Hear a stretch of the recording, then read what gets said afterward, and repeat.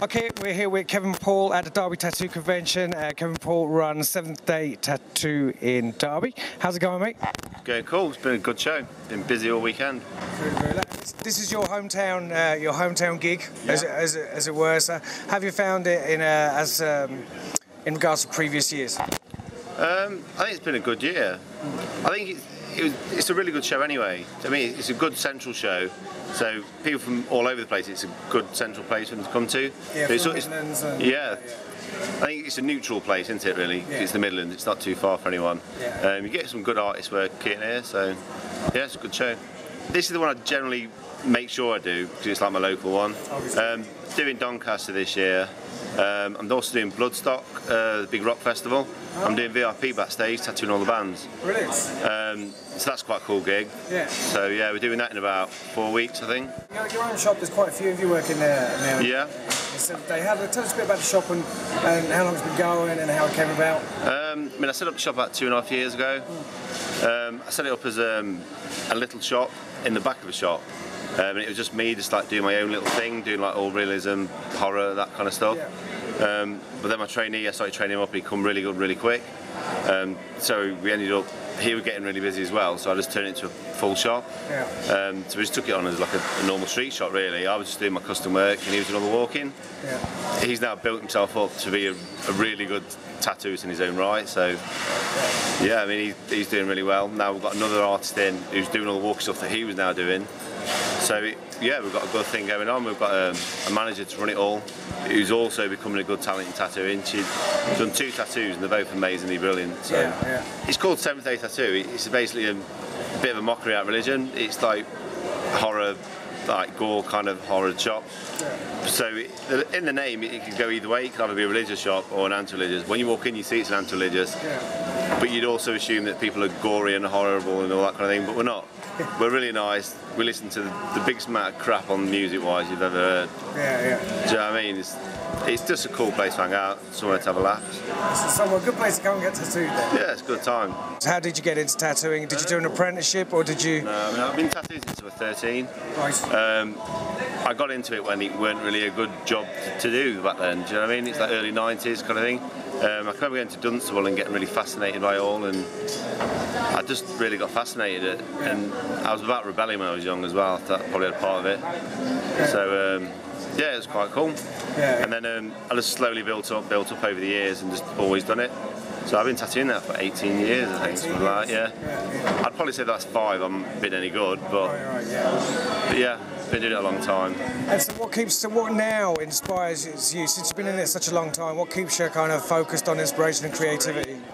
Trying to make it as realistic as possible. Yeah. Doing like horror-based stuff or shocking, it's the shock factor, I think, with me.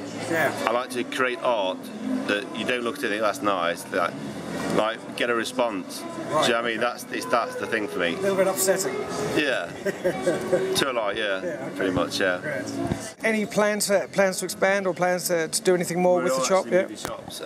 We're moving down to the High Street in Derby, and we've got a really big shop. It's it used to be a hairdresser's, like a really posh hairdresser's, like the centre. Yeah. We're waiting for this to sort it out at the minute, but we're going really up market with the new shop. We're going to do laser removal. On an art gallery in there as well. We're really trying to pull a load of things in. It's like on the Friday before the show, we've had like Jairus and Jason Butcher, a load of other artists all come to the shop and we do like a painting day.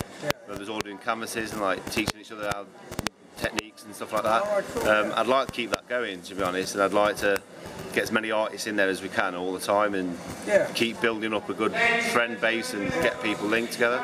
But expand a little bit on paint day. Yeah. Yeah. So what is that? Then you just get several artists. Or? Basically, we just went out for a meal one day, and there was on about before Derby. It'd be nice to do a few paintings or something.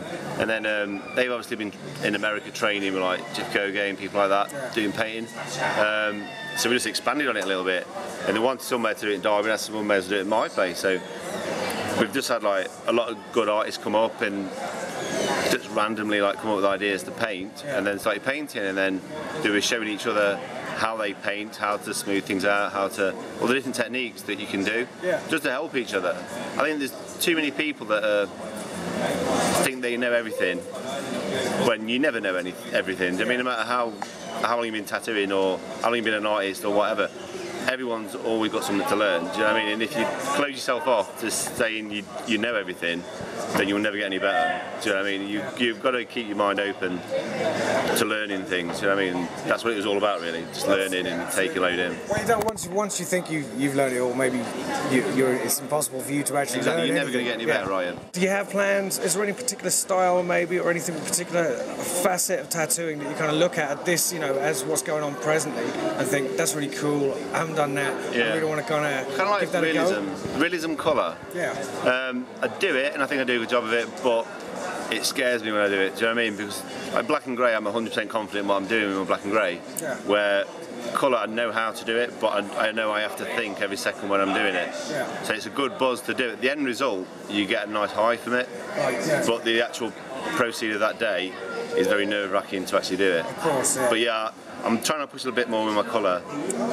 And just about your own tattoos. When did you get your first tattoo? I had my first tattoo when I was 12 with Indian ink that I nicked from school with a needle. You did it yourself, really? Yeah. And then my brother showed me how to build machines yourself, like a scale electric motor and stuff.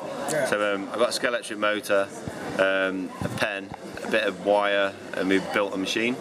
And I used to tattoo people at school. I ended up getting expelled for that when I was like 14. Yeah. Yeah. Of course, that's the don't try this at home scenario, right? Yeah. Nowadays, I want to advise you to do it. Yeah. But it's quite ironic because, like, pretty much all I built was a rotary machine, and I've now, 18 years on, moved back to rotary machines. So I've now gone back to what I originally started off with, just a lot better quality. Right. Great. Okay, well, that's it there. Thanks very much for stopping by. Love Tattoo TV.